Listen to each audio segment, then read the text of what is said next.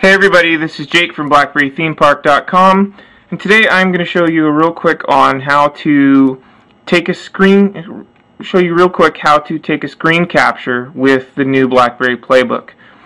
Now, unlike the BlackBerry handsets to date, RIM has conveniently added the screen capture function as a stock function that comes with it, which is really nice because I know most avid users tend to install a screen capture application almost before anything else.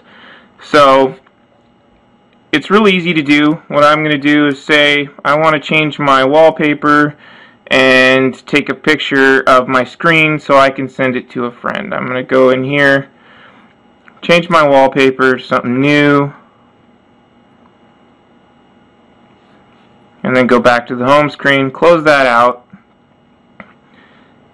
And then now I want to take a screen capture. So what you do is on the top of the BlackBerry Playbook you have your media buttons, and if you hit the volume up and the volume down key at the same time, it will take a screen capture. So let's go ahead and try it.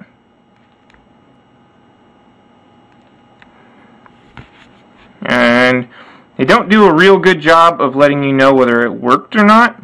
So let's go ahead and check. Go into my pictures and camera pictures, and you will see now that since I did it twice because I wasn't sure if it worked or not, that I now have two screen captures of my BlackBerry Playbook screen.